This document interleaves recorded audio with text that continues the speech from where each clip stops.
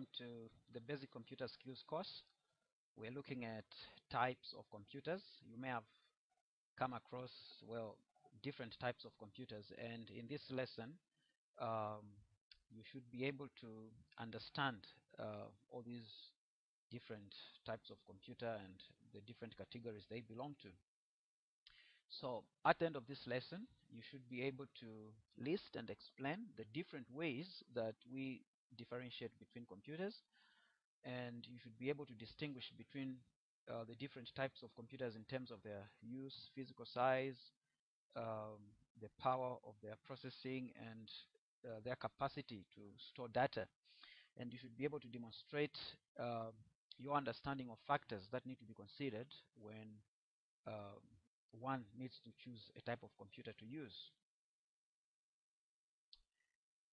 Different ways of classifying computers. Now, in everyday life, things are often identified by the kind of category they belong to. For example, animals can be classified according to whether they live on land or in water, so that we have what are known as aquatic animals and terrestrial animals. So, for example, fish lives in water and it's an aquatic animal, just like a lion lives on land and it's a terrestrial animal. Another way to differentiate between animals is whether they live in the wild or they can also be made to live with people, so that we have what are known as wild animals and domestic animals. And for example, a lion is a wild animal, then a dog is a domestic animal. Similarly, computers can be distinguished in different ways. Computers can be classified according to what generation they belong to, at what time were they developed, what kind of processor did they use. Another way to classify computers is according to their physical size and the capabilities of their hardware. We can also distinguish between computers by the kind of use. Okay, what type of application are they used for?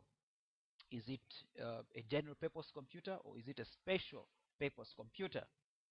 Now, in this course, we shall only learn about classification according to physical size and hardware capabilities. The other items, item A here and B and C rather, can be found in other lecture presentations. So now, let's look at this category of computers, which are called mainframe computers.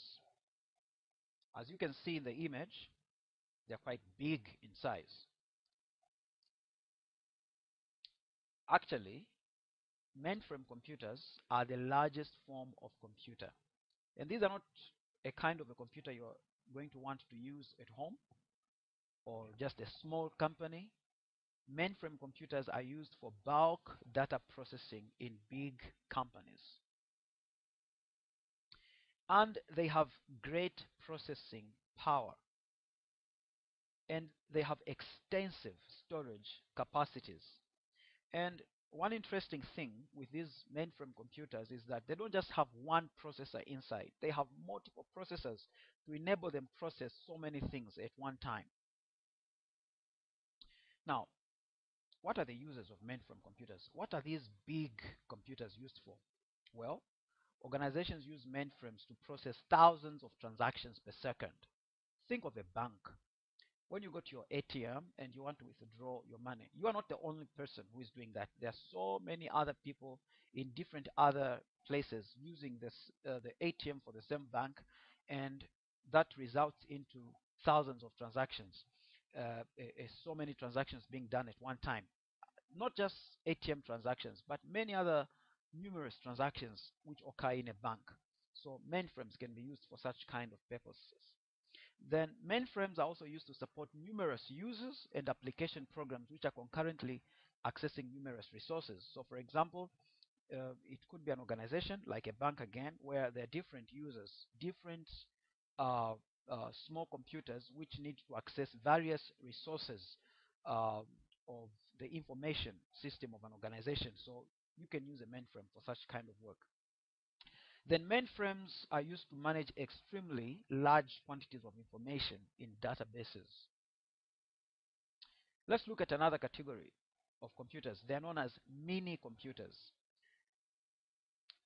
Mini computers, when you look at their size, it sits in between the size of a mainframe and that of microcomputers. That's a very small version of computers. Now, size, not just in terms of physical size, but we are talking about processing power and storage capacity and other kind of capabilities. So many computers have physical size, processing power, and storage capacity, which is intermediate between a mainframe and a microcomputer. The other thing about mini computers is that they can be used to provide a service to other small computers. For example, they can provide printing services to other computers which are connected to it, or it could be providing software applications for other software computers. And for this purpose, mini computers are actually no longer called mini computers. Many times the term used is server, and another term is mid-range computers. Many computers are special purpose and often used to run specialist business or scientific applications. So for example, as I said, you can have a mini computer which only provides printing services. Okay, it manages the printers of an organization. So in that case, it only handles such kind of applications. And there are many other kind of applications like scientific applications for which a mini computer can be dedicated to.